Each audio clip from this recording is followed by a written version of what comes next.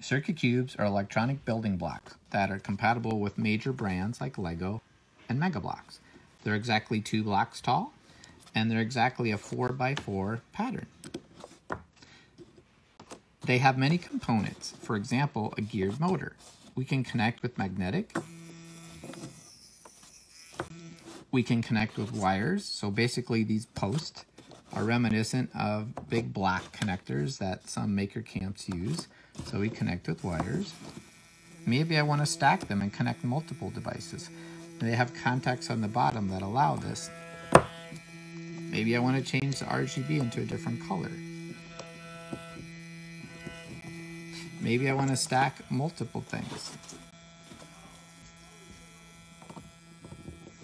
Maybe I want 2 motors.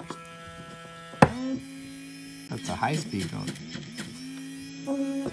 Maybe I want to incorporate a switch into the device, so I could easily take the wires out of this system, and now I'm going to use a normally open, normally closed switch.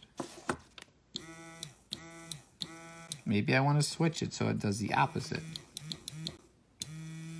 Maybe I want a tilt switch to run the activation, so it won't actually function until I tilt it. So these are just many examples of the different devices and cubes we have. That'd be a mechanical buzzer. So check it out, circuitcubes.com.